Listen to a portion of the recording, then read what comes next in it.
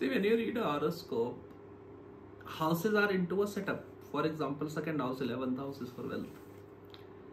Now in this scenario, you should understand that second house comes first and 11th house comes later on. So the basic point is that the analysis of wealth should be done based on the second house. That should make the basic setup of what you are going to predict, and 11th house should be secondary only. This should be understood with respect to every house or every such thing which happens in a combination. For a particular example, talking of marriage, you should see where the 7th house is coming first, 7th lord is coming first, or Venus is coming first, starting from the ascendant, calculating from the ascendant. Whoever is coming first, the analysis of the same should be the base, and other factors should be the modifying factors, but the thing coming first should be the decisive factor. This is a very important topic that I have seen in my analysis of horoscope, and I think those who don't follow this will generally fault in analysis. Talking of wealth, there is one thing: success in life. You know, wealth in today's world is a thing for success. You know, you're wealthy, you're successful. So what I have seen, see, there is one thing that is remedy: attracting something that you don't have. Another thing is synchronization, synchronizing yourself with. No matter how many remedies you do, if you are not synchronized, I always say when it comes to the worship etc. of the deity, that first you make your body capable for the channelization of energy, only then energy will channelize. So talking of wealth factors, depending on the planets influencing it, there should be a particular thing that you should take care of if you want the blessing to channel through your life. That is a very basic point. Okay. For example, take Sun. If Sun is connected to second house or 11th house, Sun is the karaka for aristocracy. Sun is the karaka for government. So the thing that is important is, I will take Sun as the karaka for, you know, like doing things for people for free. This is the concept of Sun, right? This is the concept of government also. There are, like, talking of democracy, what India is, there are many people who vote for the government, there are many people who don't vote for the government. But government works for all. So in the matter of Sun, be it money, success, marriage, anything as such, when Sun is influencing, what is needed is doing things without expectation for people. Talking of wealth, what is my focus in this video? When Sun is connected to the second house, you have to make sure that though you earn money from your profession, but you leave resources for other people also. You give something back to the world as well, right? So making of temple, making of a place where people can get free food, where people can get free water, free shelter, anything that you can do from your level, this thing first you should do. By doing this thing, there will be a purification of thought that will make you capable to receive more blessings of Sun. No matter how strong the horoscope is, if you are not synchronized with the planet, there will be issue. Then you go to the Moon. Now see, if you understand Moon, Moon is a planet, Moon is taken as Soma. Moon is more related to resources, though Sun is more related to doing things for free, right? Doing things for free for people, as I have told you. Moon goes with resources, Moon is Soma. Moon and Sun have almost the same concept. Moon is related to Soma, and the concept of Soma is, though you earn money from any profession, you also leave resources for others, or you say guide others. Moon is related to free education. Moon is related to, once you get the Soma, you become immortal. You tell others how to get the Soma. Moon is health. Once you become healthy, you tell other people how to become healthy. So Moon is for mentoring. Regarding Moon, the thing is, once you have the blessing of Moon, you should share the secret with others. Otherwise, the channelization of Moon will not happen properly. Moon will bless you, but you will not guide others about how to get the blessing. Then slowly, the synchronization with moon will break and further blessings will not come, is what I have seen. Talking of Mars, see, Mars is commander-in-chief. If you see commander-in-chief, he listens to the orders of king, right? He listens to the order of superiors. So when Mars gives you something, there are few payoffs. This is why Mars is the Karaka for loaning also. Before Mars blesses you something, there are some promises that you have made, there are some dharma that you have to go through. You have to take that into consideration. Mars tells you that by the time you start enjoying your blessings that Mars have given you, also remember those people whom you have promised that if I get this, I will do this for you. One. Secondarily, there are sayings of people, right? Your father will tell you, son, when you get money, first do this. Your mother will tell you, beta, when you will get money, do this. Meeting the expectations, etc. of people, fulfilling your promise towards them while enjoying the blessings of Mars will make sure that Mars blesses you more and more over time. And if you don't do this, see, horoscope remains the same. Everything remains the same. Dasha Antardasha also remains the same. But when you are not synchronized, the blessing slowly fades away, and by the end of the Dasha, the blessing is almost gone. What is that particular thing in the horoscope of successful people? This is the thing, right? See, you cannot say that Bill Gates or Steve Jobs have done some remedy, or Barack Obama have done some remedy, no. But the lesson of this planet is in their psyche, that they keep on following it, they get more and more capable for the blessing.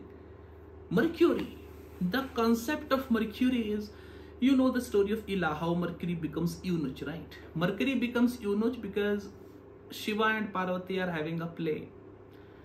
In that play, Parvati wants Shiva to play as a female. So Shiva turns everything in the vicinity to female.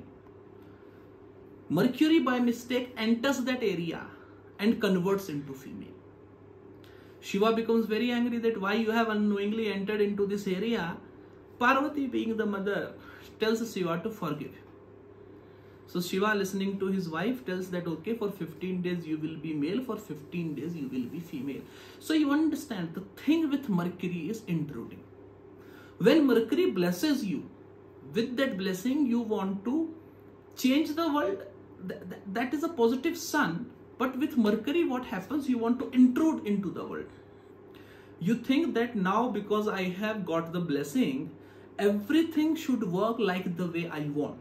If there is someone who should get the blessing, if there is someone about whose convenience the world should be thinking, I am that person. This approach Mercury gives you. The lesson of Mercury is to remain humble even when you have the power not to be humble. Getting my point? Mercury tells you that despite the fact that you have the power to not do something, still doing that particular thing because it is necessary. For a particular example, when you have a bike, you say, then even to the local shops that you go, you will just try to take your bike and go and fetch something from 1.5 kilometers away. Whereas earlier you used to go on foot because you are not blessed by the family. Mercury tells you that even after you have a bike that you can use to go to the shop, try going to the shop on foot. Right? Do not make the convenience for your appeasement. Do not use the convenience for your appeasement. Rather use it for the purpose it is for. Right? So not crossing your boundaries, not forgetting what you actually wear is the lesson of Mercury. You do this, this is a natural remedy for Mercury. Once you start doing this, once you have it into your nature regarding any house where Mercury is placed in, where Mercury is aspecting, you don't need any other remedy, right? There are many people who don't believe in Hinduism, who will not do Hindu remedies. There are many people who don't believe in remedies at all. They still have a blessed life. Why? Because they have this concept ingrained in their life. These yogis, these tantrics, because they have these things ingrained in their psyche, there is no need for them to do the remedy.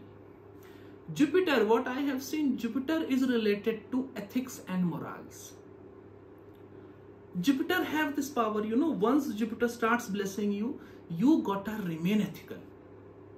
There is someone who have got a lot of money. With that money he is drinking alcohol and all of these things he is doing, and still he is getting more and more money. Whereas some people, when they get money and if they start using that money into alcoholism, eating non-vegetarian food, etc., etc., the blessing fades. The difference is Jupiter. Jupiterian people, when they forget the ethics and morals that they should follow, when they forget the responsibility, when they forget the code of conduct, the blessing of Jupiter ceases to exist, right?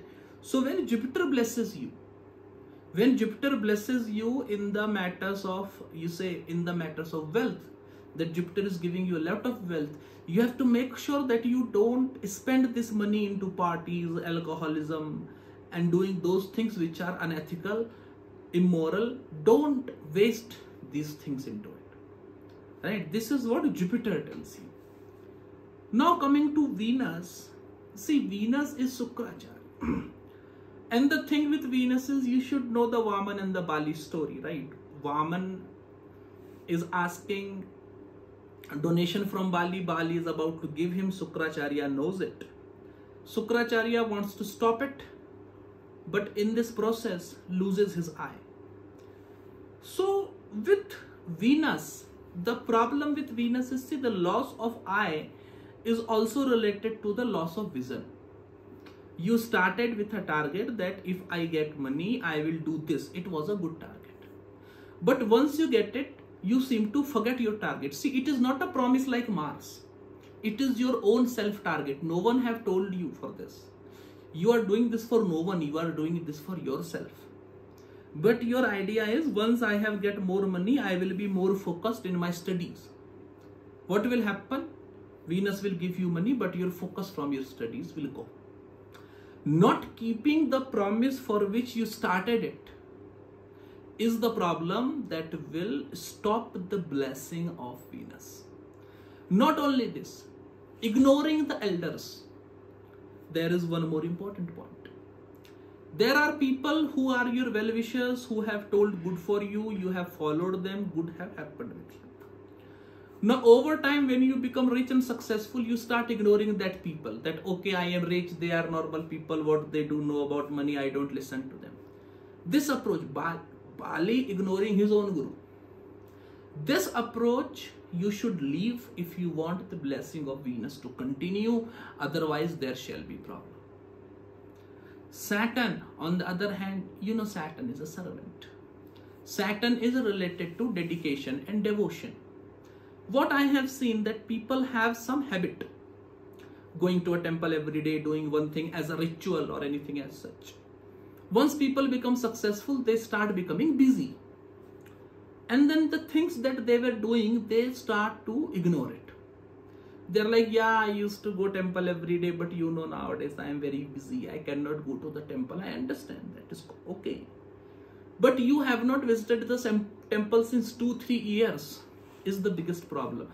The remedy for Saturn is to remain connected to your birthplace. The only remedy that I give to people who have a bad Saturn influence is that the place where you were born, near that place there should be a major temple. You should visit to that temple, getting connected to your roots, continuing the habit, continuing the traits, continuing your schedule that you had before. Not with that frequency can be less, but continuation of the same makes sure that the blessings of Saturn keeps on coming. Rahu, on the other hand, see, the story with Rahu, and it is the same with Rahu and Ketu, it is just the two aspects of it.